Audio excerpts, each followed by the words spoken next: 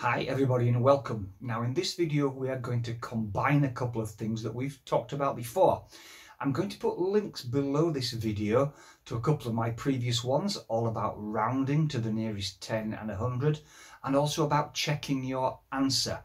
Those two skills we're going to combine, and we're going to use rounding firstly to make estimates and then to check answers.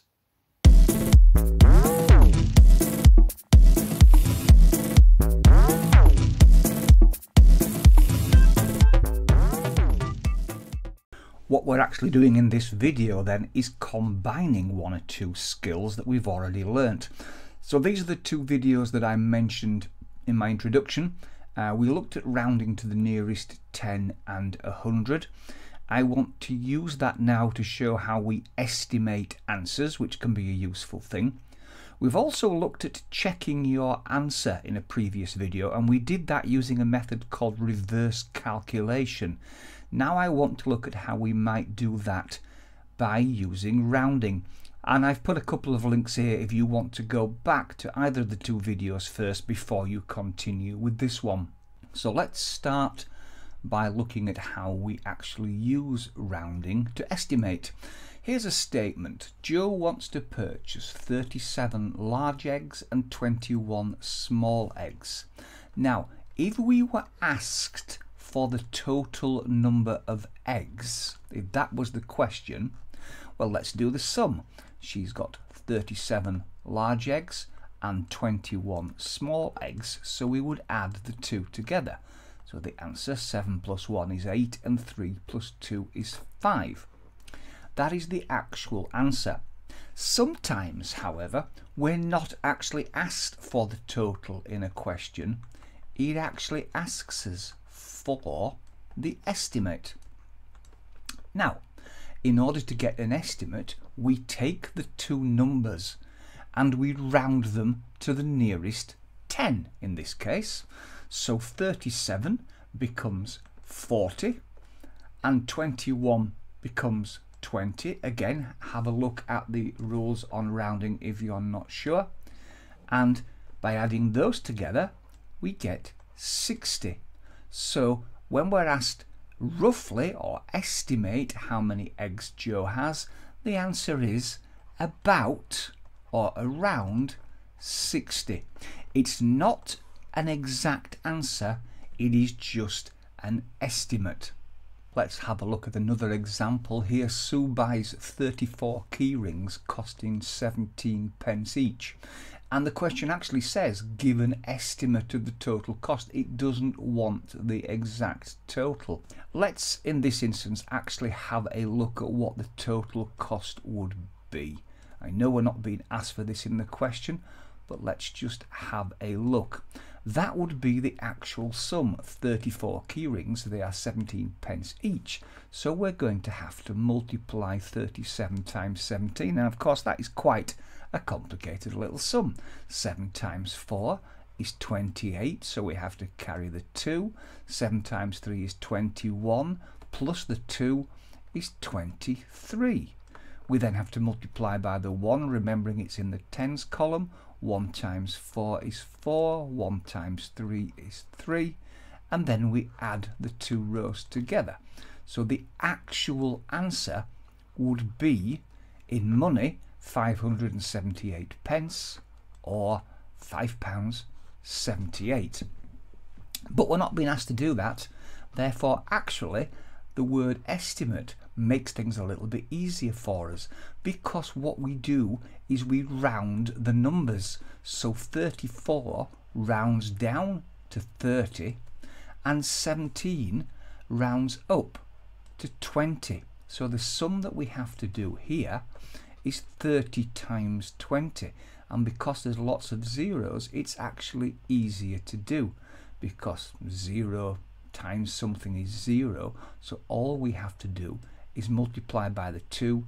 2 times 0 is 0, and 2 times 3 is 6. Therefore our answer comes out at 600 pence or £6. Again, it is not the exact answer, but it's not too far away. It is a good estimate. let's have a look then at how we might use this to check an answer on a question. You will remember, if you've seen my previous video, that when we looked at checking answers, we did it by reversing the original calculation. Here we're going to do something a little bit different, and it's an option for you.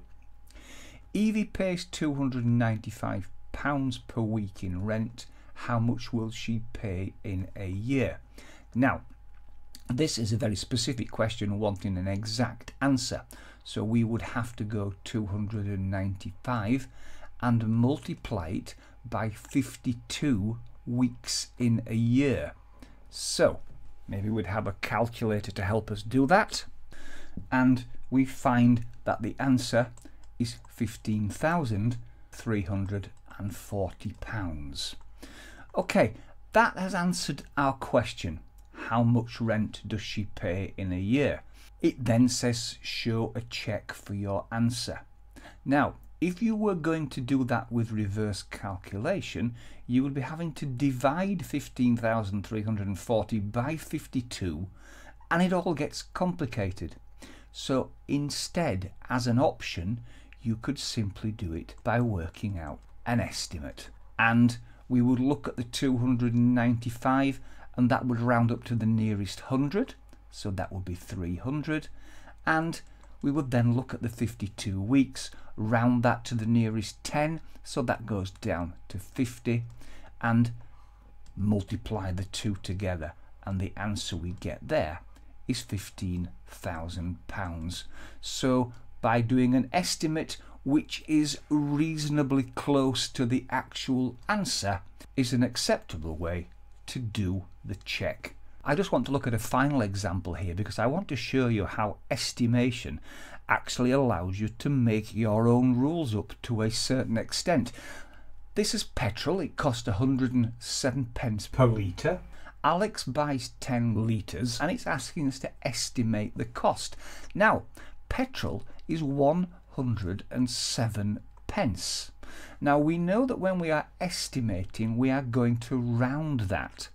But actually, you have the choice of how you are going to round it. Because if you look at what we've already learned, we can round to the nearest 10 or to the nearest 100. So if you decide to round to the nearest 10, then 107 becomes 110. You round it up. So the sum that you're going to do is going to be 110 times 10, and the answer you would end up with would be £11. However, you might decide to round 107 to the nearest 100, in which case the answer becomes 100. Therefore, your sum is going to be 100 times 10, which is 1,000 pennies, or £10. So actually, depending on whether you decided to round to the nearest 10 or round to the nearest 100, you get a different answer. But actually, they're both correct. They are both estimations. So you don't need to worry too much about which digit you are going to round to. You would use the one that seems sensible. So I hope you found that useful. As promised, there are some links in the comments below, and I've also put a link to one of the other videos at the side of me here. Please do hit the subscribe button if you want to see some more of my videos, and hopefully I will see you again. Thank you.